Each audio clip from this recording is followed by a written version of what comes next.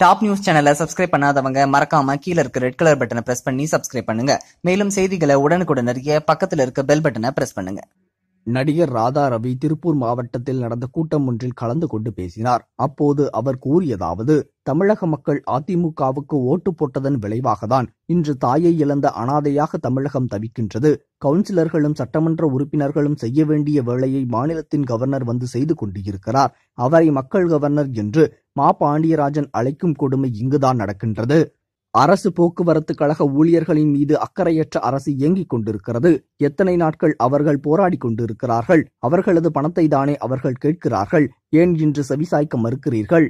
Lorry வைத்திருந்த எடப்பாடிக்கும் டீக்கடை வைத்திருந்த பன்னீர்செல்வத்திற்கும் பேருந்து ஊழியர்கள் பற்றி என்ன தெரிய போகிறது? அவர்கள் படும் இன்னல்கள் இவர்களுக்கு எங்கே தெரிய போகிறது? இவர்களை விட போக்குவரத்து ஊழியர்களுக்கே பொறுப்பு அதிகம். பொதுமக்கள் நடிகர்களை நம்பிக்கொண்டு இருக்கக்கூடாது. ஆனால் நான் இன்றைக்கு பேசிக் கொண்டிருக்கும் திருப்பூர் மக்கள் ஓட்டுக்கு பணம் வாங்காதவர்கள், உழைப்பால் உயர்ந்தவர்கள், உழைப்பிற்கு பெயர் போனவர்கள் என்று கூறினார். இந்த தகவல் உங்களுக்கு பிடிச்சிருந்தா லைக் பண்ணுங்க, கமெண்ட் பண்ணுங்க.